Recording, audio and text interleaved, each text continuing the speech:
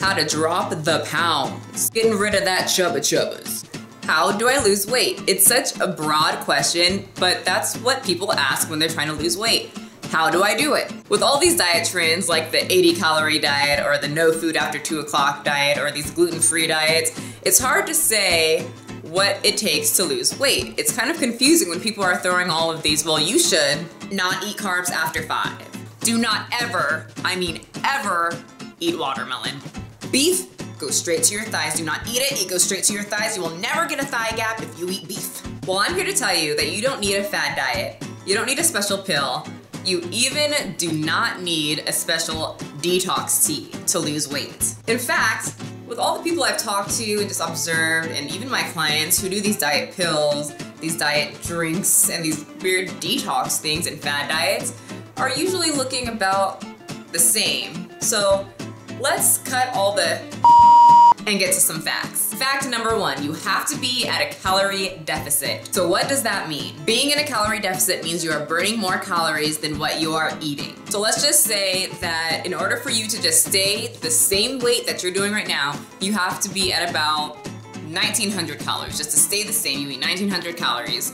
In order for you to lose weight, you have to be at a slight deficit of what your maintenance calories are at. So if it takes 1900 calories for you to stay the same, then 300 calories less of that will help you lose weight. So remember that everyone's body and athletic level is different than, say, Susie May's from down the block. That's why I feel like I've been stabbed.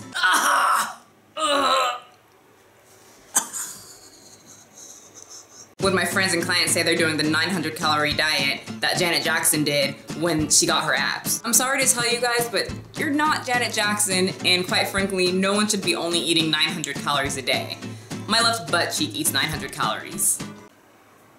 Left butt cheek, I would die on that amount of calories, and I know most other people would too.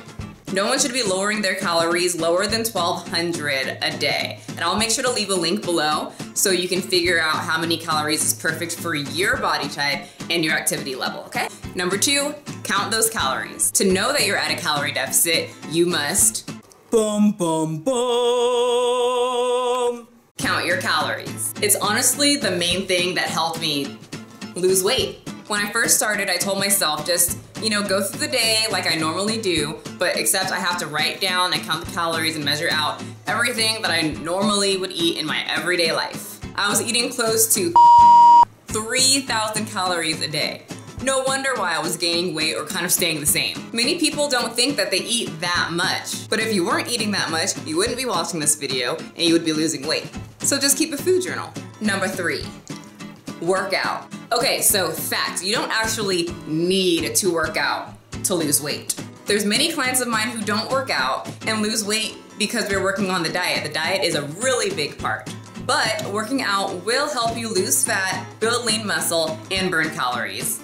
So tip number 3 is just about adapting yourself to a great workout program, only 2 to 5 days a week for about an hour. Not 2 hours, not 3, not overworking your body and doing 5 to 6 hours or marathons. Just an hour of something that fits your body type and your athletic level and will help you lose weight. You guys don't need to go overworking your body and burning yourself out. I only work out an hour, I keep my diet nice and clean, and I tend to look like this all year. 4.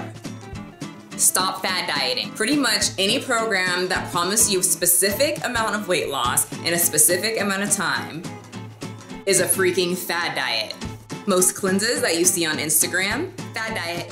Anything that completely rids your diet of a certain macronutrient like fat, carbs, or protein, fad diet. There's a reason why it's called a fad diet, people, because it won't last forever. It's a fad. Number 5, staying consistent. You guys just can't do the last tips I just gave you for like a week and be like, it's not working. You're not gonna look bikini ready in 12 days. I literally had this girl call me. She wanted training sessions for a week. And she called me and she said, do you have any special diet that I can do so that I can have abs by this Friday? You can't expect to have a complete transformation in like 2 weeks when you've been eating crappy food for your whole life. It took you time to put on the weight. It's going to take some time to take it off. Thank you so much for tuning into my channel, More Than Muscle, with me, Michelle McDaniel, where I bring you fitness, health, and weight loss tips every single Sunday. If you enjoyed this video, please share it. And if you enjoyed my channel, please subscribe, and I will see you guys next video. Hey guys, thanks for watching my video. I hope it helped you in some type of way. If you have more detailed questions, just comment in the comment section. I will make sure to answer every single one of them, either, from comment section or in a form of a video.